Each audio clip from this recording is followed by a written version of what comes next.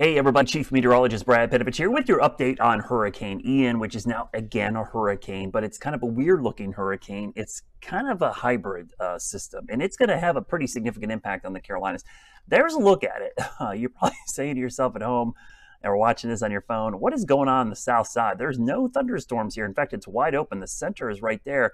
All the weather is on the northwest side, and that is kind of key to why the weather is going to be so rough around here, because as this moves north, this big shield of rain is going to be moving in this direction, and that's going to spread rain and wind into the Carolinas. Let me give you the 8 p.m. advisory, which came in not too long ago. You can see the winds are 75 miles an hour, moving north-northeast at 10. Let me show you the track, because the track is key. I like showing this version of the track because it shows the impacts of the winds. Remember, the forecast cone, which you see all the time, is where the center could be. The center could be anywhere from there to there, but the impacts, the surge, the wind, the rain, actually takes up a huge area. And depending on where it is in that cone, you could see impacts well east and west of the center. That's why you should never focus on where the cone is. You should focus on where the impacts are. But you can see the movement off to the northwest. Big storm surge for the South Carolina coast, and then up into the Western Carolinas, but it's going to be weakening quickly and moving very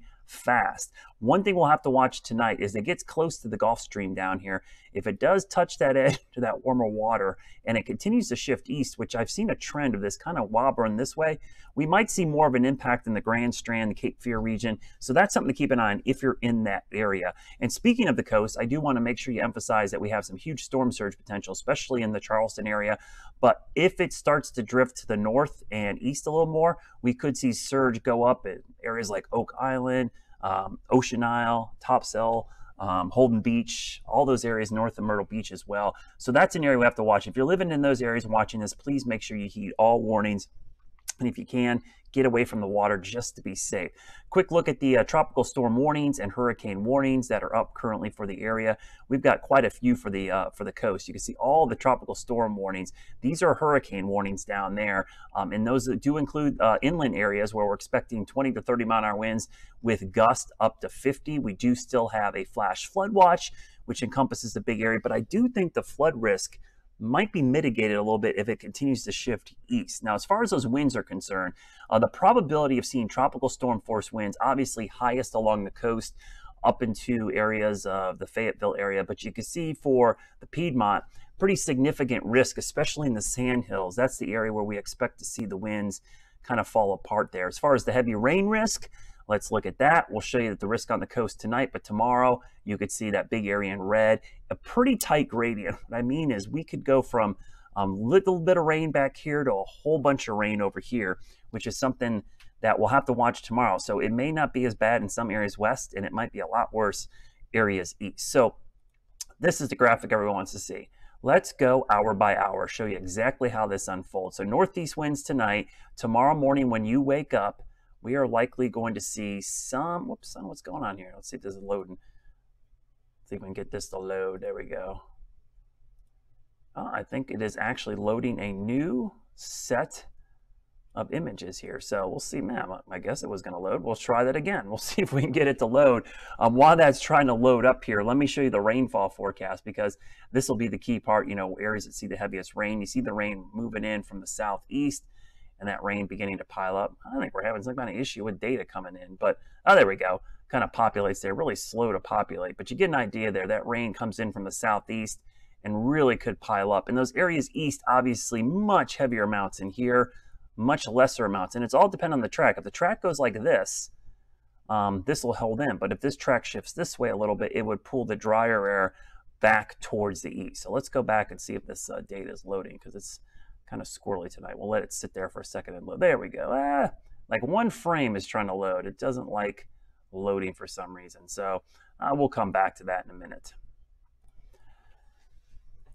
All right, so I think we got this working now. Let's see. We got this working. There we go. You can see this moving in from the south and east. So by tomorrow morning when you wake up, right after sunrise, the first bands of rain move in, but it really goes downhill into the afternoon. I mean, by noon, we've got heavy rain rolling in. Look at those winds. Again, these are the gusts, by the way.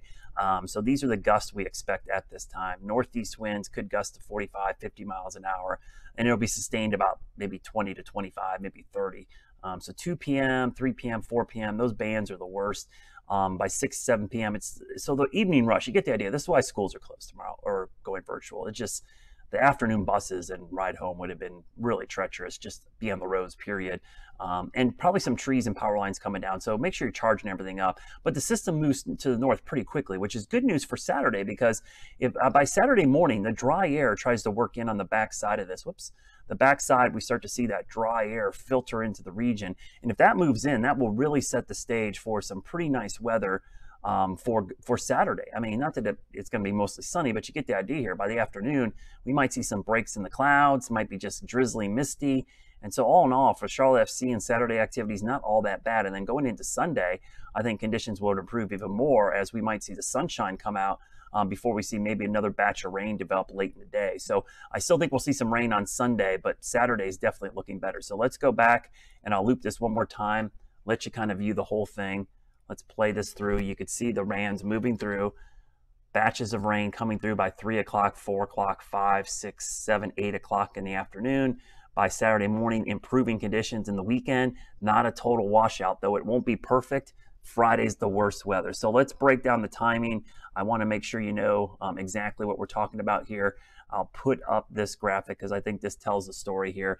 I'm going to remove my head just for a second and we'll continue to talk. But you can see basically starting in the morning, getting worse in the afternoon, worse weather Friday afternoon, evening into early Saturday, and improving for the rest of the weekend. Stay weather aware, charge up all those phones, be ready for possible power outages, and stay tuned for more updates. My next vlog will be early tomorrow morning, hopefully probably pre 9 o'clock, but no guarantee. I'll let you know when I post it tomorrow morning.